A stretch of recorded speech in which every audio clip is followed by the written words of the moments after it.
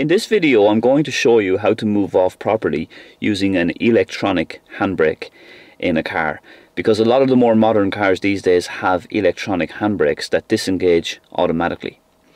So in this car, it's an automatic car, but it'll be very similar to moving off in a manual. There's not a huge amount of difference apart from a little bit with the clutch. So I'll know that the handbrake is on and the car is secure by the red light on the dashboard. And then once I move off, you'll notice the red light will switch off itself.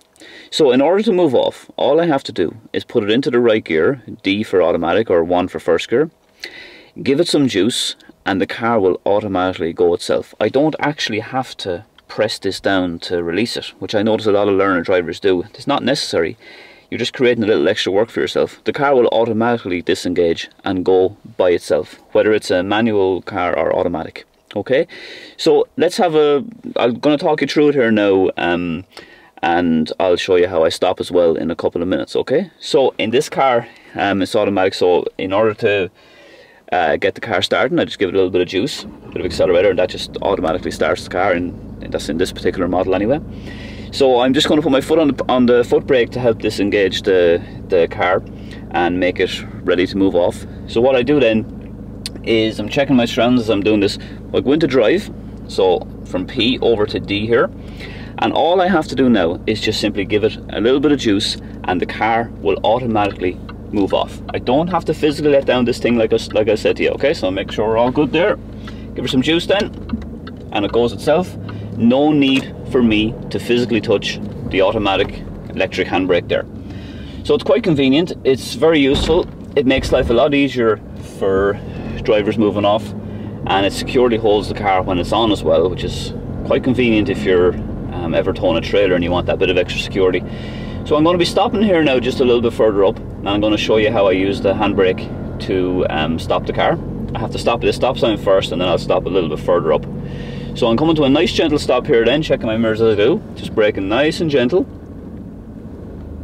So I pull up the handbrake here then, you might hear a slight little noise, the car holds, bit of juice then, and off I go again. Sometimes you hear that kind of a noise, it's kind of a clunking noise that just reassures you that the handbrake is properly secure. It's not that loud in this car actually, but it's louder on other cars. So I'm just going to park on the left now and do one final stop. So I'll just pull in here.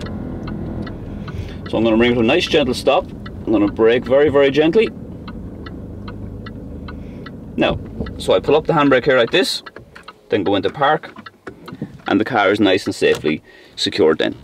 So once again, when you're moving off, all you have to do is put it into first gear or drive, give it some juice, and the car will go by itself. If it's a manual car, put it into first gear, give it a little bit of juice, and as you're giving it juice, bring up your clutch slowly, and the car will automatically move away. You do not have to physically touch the automatic electronic parking brake or handbrake.